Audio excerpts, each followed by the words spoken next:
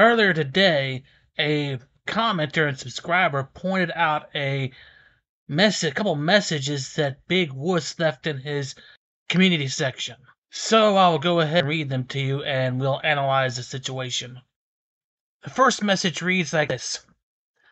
I've been getting a lot of crap for auditing lately from family, law, friends, viewers. What does everyone think?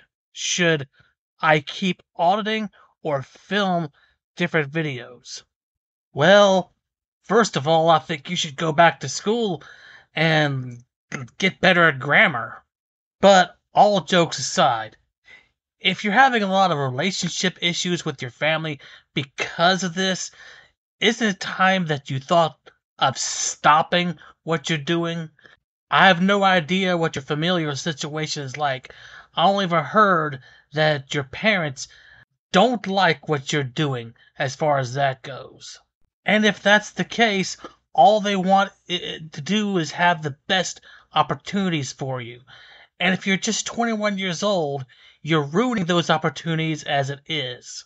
But if you haven't totally ruined them already, you still have a long life ahead of you. Maybe you can get a Pell Grant, go to community college, and start off from there. Or go to a trade school, whatever interest you have. As far as the law goes, well, now you're experiencing the dark side of it, aren't you? You're having to see the legal fees and being put into the system, which a lot of people who get put in the system never come out of it because they're having to go through a constant cycle of trial and punishment, trial and punishment. I see it out of people I know. They're constantly getting into trouble with the law, having to pay legal fees, going in and out of jail all the time. It's sad, really. Okay, let's move on to the next message. Is auditing really worth it?